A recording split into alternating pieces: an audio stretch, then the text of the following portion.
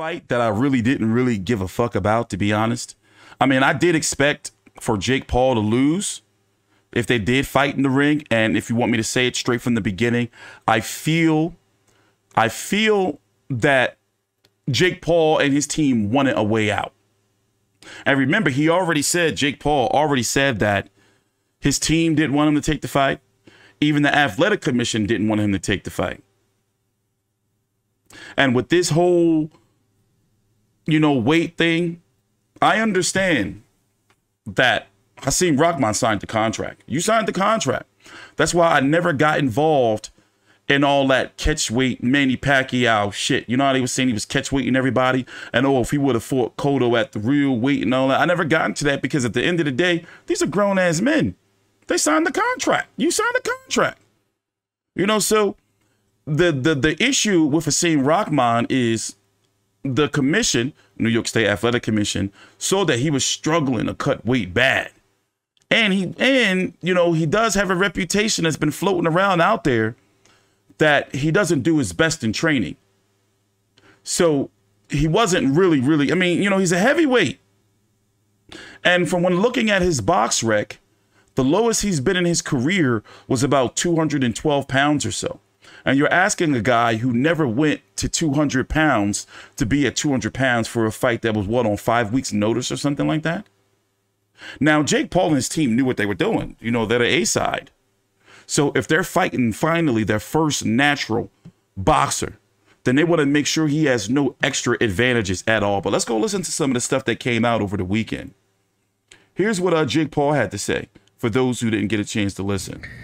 Alrighty, folks, emergency press conference. You may have seen the news. Hasim Rahman Jr. has pulled out of the fight. This is not a joke. I am devastated. I cannot fucking believe this. We just found out this news.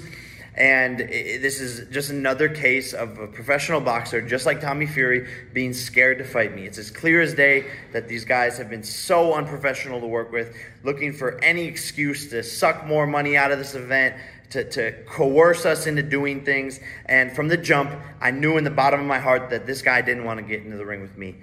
It's as clear as day. Here's what happened, long story short. So he signed a contract to fight me at 200 pounds. And was going to cut the weight down to 200 pounds. This is not a big cut for him, right? He's a big guy with a ton of weight to lose.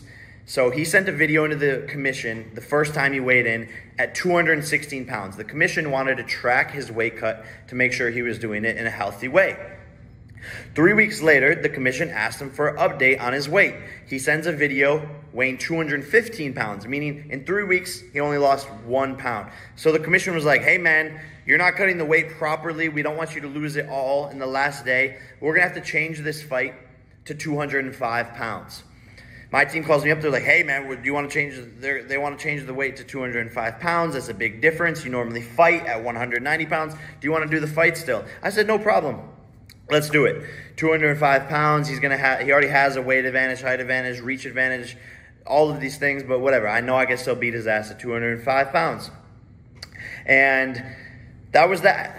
We move forward. And then today, out of nowhere, his team calls and says, Hasim's not going lower than 215 pounds. If the fight's not at 215 pounds, then we're pulling out. My manager goes, fuck you guys. You're not in control of this. We already agreed to 5 more pounds. He is a big guy. Losing 10 pounds, everyone knows in the sport of boxing that is an easy weight cut. People do that. UFC champions cut 25 pounds overnight to make weight. A 10-pound weight cut for a heavyweight is nothing. This is clearly an excuse. So they say, okay, the fight's not at 215, we're out. The biggest payday of his lifetime. There's a part 2. Let him finish up, but then we're going to listen to Hasim's take.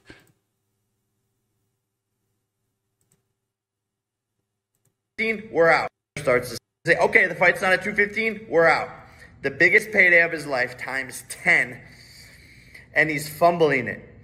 For what? Because he knows he's going to get knocked out by me. The pressure starts to set in, and it's exactly what happens with all of these guys. Same shit with Tommy Fury. I'm sick of it. I'm devastated. I apologize to everyone on the undercard. Amanda Serrano, I know you were working hard. Ashton Silva, I know you were working hard. This is absurd. There's nothing I can do about it. I apologize to the fans, and I'll be back at some point. Now, here's my thoughts. Jake Paul has a lot of fans, okay? And he's also amassed a nice hardcore boxing following. You know, you got a hardcore boxing fans who really ride with him. But understand that he's a salesman and he knows what he's doing when he's doing all this stuff. It's you know, it's by design. So with his large fan base, he is trying to control the narrative. But in the world today, I am entitled to my opinion. And if you don't like it, that's fine. Remember, we are not always supposed to agree. We're not always going to agree. There's going to be, and I say this all the time, there's going to be sometimes you're going to be like, yo, man, this T Street guy knows what he's talking about. He cool. There's going to be other times you're going to be like, this guy's a fucking dickhead. Like, you know, no wonder why he's this and that. You know, I get it all the time. The point is, I don't think that the tickets were doing well. I don't think that the pay-per-view was trending well. And then there was the possibility of him getting knocked out. And it's not like his pay-per-views haven't been dipping with each fight, pay-per-view numbers. You know, he's somewhat still, even though he wants to take it seriously, I commend Jake Paul for that. He wants to be take this serious. And if you also don't know, the WBC was about to give him a ranking at cruiserweight. But I think that Hasim Rahman gave them the reason that they needed to be like, you know what? Listen, we're pulling out this shit. Hasim Rahman, though, he's losing his big payday, and he's probably going to fade off into obscurity.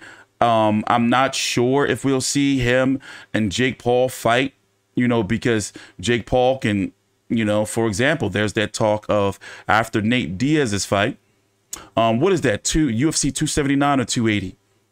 Well, anyway, he's pretty much getting fed to the wolves. And after that fight, it's a good chance that we can see Jake Paul versus Nate Diaz. Even Showtime is already kind of, you know, talking about it. So my personal opinion is I really don't think that, you know, they had every right to stop the fight and, you know, to be like, you know what, y'all don't control anything. Who are you, you know, to think you're going to be calling the shots? Here, let's go listen to a little bit of it. Wait a minute, I'm pretty sure I pulled it up. This was from the Zoom call. This is the manager. They lowballed him so crazy when they offered Tommy Fury $2 million and they offer my man $250. That's like spitting in his fucking face. And then you want him to come down to 200 pounds? But you did sign the contract. I mean, there's contracts are out there. You sign it. That's what you do. But then you are going to go back on some of the stipulations that were in the contract. I didn't go. This is the thing. I didn't go back on it. I wasn't the one that asked for the weight checks. I didn't ask for the weight checks. I never agreed to do no weight checks. Mm-hmm. I never agreed to have my weight monitored for all the entirety of the camp. I didn't know that was what was going to happen. But was that in the contract? I mean, it's not something as your team should look over. I mean, your contracts are contracts. I mean, what do you want me to do? Even though it's not in the contract, we want me to not hop on the scale and cancel the fight 3-4 weeks out? Mm-hmm. That's crazy. They lowballed him so crazy. Come from very different backgrounds. Obviously, you've got the boxing pedigree. A couple years ago, this guy is a YouTuber. We know the backstories. Any regret in your mind, even, you know, getting in and wanting to do business with Jake Paul? You know, the only thing I could really say is I had a tremendous amount of respect for what he was doing and what he's done until I got on the inside, and now I see how, you know, how many strings can be. My bad. That was me. My bad. And all this different type of stuff that he tries to do to give himself an advantage, and him not really giving a fair shake. Also, with his comments about trying to pretty much blackball me from boxing, telling people not to do any fights with me. I'm a young black fight. Well, I'm not that young no more. I'm 31 years old, but I'm a black fighter in America, and you know, I don't know how he feed his. I'm not no YouTuber, but this is what my family eats off of. This is what what our family has been eating off of for decades now. So for him to do that, I lost a tremendous amount of respect for him. And now it will be my goal for him not to see the final bell. It will be a personal goal for him not to see the final bell if we ever get in there. Throughout this whole promotion, I said I could knock him out. I may knock him out, maybe a knockout. I don't really know what's going to happen. But now, given his new antics, if he ever gets in the ring with me, he's not going to see the final bell. And one more from me. What would you say to Jake? If Jake was going to watch this, what's your message to Jake Paul? Jake's a... just stop being scared, Jake. We got a lot of people out there watching us. We got a lot of people out there that look up to you. A lot of people out there that look up to me. Stop being scared. Be a man. Put the gloves on. Stop being scared. It's that simple. You get in a fight with a real fighter, man. Get in there, get your ass whooped, and then go ahead back to YouTube. I don't know. My opinion still stands. He signed the contract for the weight. Even though I feel that Jake Paul wanted out, or not him, but his team, because it was, high risk, low reward, and then, there was a lot of money involved, in Jake Paul's future. They couldn't have him losing to this dude, especially when this dude's going to weigh what he wants to weigh. You can't argue that. That can't be argued. But I'm wondering now, if they were to fight, and it gets rescheduled, will it contribute to some better sales? Like, here's the question. Do you want to see it more now? Okay, you know what? Now I kind of have some interest in this. I mean, I do. I still want to see it. In fact, I would rather see him over Tommy Fury. Tommy Fury was only there because of the name. And Tommy Fury, he's not, in my opinion, he's not good. But I do feel that once Jake Paul runs into a boxer like a Hasim Rahman or even a Tommy Fury, for example, Tommy Fury is dreadful to me, but I still would support and think that Tommy Fury will beat Jake Paul because he is from a boxing family. He's a boxer. Even though he's part celebrity too over there, Love Island and all that shit, he is a boxer. And my opinion is that the fight wasn't doing well this time around, and Hasim Rahman and his team gave him reason, gave them reason to be like, you know what? Here we are bending over ass backwards for you, meaning Jake Paul team to Hasim Rahman, and you can't make weight, and you're not even really showing that you're trying to make weight. But, I would still support it though. Let me see if I can pull up this. Let me see if I can pull up something else here. Here, check this out. From BJ Flores, who's also in the camp of Jake Paul. Here's what he posted. It was 30 pounds. Why make him lose all that weight? Just stop. The video was sent to us on July 7th by Team Rahman as proof he can make the weight in 30 days. 16 pounds in over 30 days is very possible. 25 days later, Team Rahman refuses to come in below 215. Stop with the excuses. Let's look at this clip.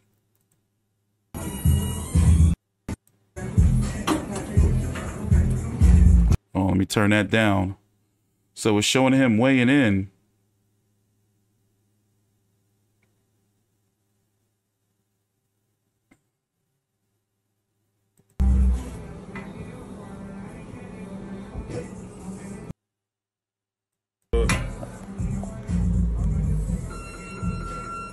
Y'all think he was frauding with the weight and like doing some bullshit? Let's say 217. This was on July the 7th. I mean, here's the thing. Going into the fight, though, we were hearing about that Hasim Rahman had some issues with being called a lazy fighter. What up, Leonardo Campos Vasquez? I want Chavez Jr. versus Jake Paul. Oh, I would love that. I would love Chavez Jr. versus Jake Paul. But Chavez Jr. is going through some shit right now. I don't even think he can box. But I would love it. I even sent Chavez Jr. a DM on Instagram. No bullshit. About the fight. He didn't respond. One night, years and years ago, he responded I forgot what I asked him. And sometimes he will respond to fans. And I asked him something and he responded in some more weird shit. But I don't know, man. I'm not, you know, and also about Serafina, one of his co-promoters or co-manager, whoever she is. Listen, I'm not trying to hear shit about, you know, him being lowballed and they offered Tommy Fury $1 million. They only offered Hasim Rahman Jr. $250,000. It's a big difference. Tommy Fury has some profile. Hasim Rahman, just because he's Hasim Rahman's son, doesn't mean he had a profile over here. And also, you signed the contract. Don't start bitching now about the money. Like, I'm not trying to hear none of that shit. Fans are not trying to hear none of that shit. But at the end of the day, you know, enough about that. The fight has been postponed. And, you know, I'm not really confident that it can be revisited. Because what? It's still going to have to be at 200 pounds. You know, and here, let's go look at Hasim Rahman's box rec before we go and talk about the return of Virgil Ortiz Jr. He had a Zoom card earlier today. But look, here is Hasim Rahman's box rec. His last fight, this last April, he was 224. Last year, a year ago, he was 215, 224. It says here, he said he never weighted in no 269, but BoxRec has it here at 269, 231. The lowest he's been was basically 212, 211 and a quarter, 211 3/4. So naturally, if you were to round this off, he's about a 220-pound fighter, 225-pound fighter. So trying to get down to 200 pounds would have probably severely handicapped him. But also, you know, he don't probably have the money to pay for someone to help him lose the weight properly. He's a heavyweight. Heavyweights don't be worrying about or don't worry about cutting weight, or maybe not know how to cut weight like, you know, fighters in lower divisions who have to live their whole life around cutting weight. And Jake Paul's the last person to be speaking on that because he's not a boxer and he fights at his walk-around weight. You know, so for him to talk about how UFC fighters do it, and let me tell you something, them UFC fighters, they be damn near getting ready to kill themselves. Go look at when Cyborg was over there, when they literally like went through how she cut weight. That cutting weight shit ain't easy, especially when you're a guy. And the New York State Athletic Commission, they probably seen, you know, that like, wait a minute, this is a heavyweight. Whatever he's doing, he ain't doing it right. So let's make sure he's not going to do no dumb shit and try to cut weight and damn near kill himself trying to get on the scale. You see what I'm saying?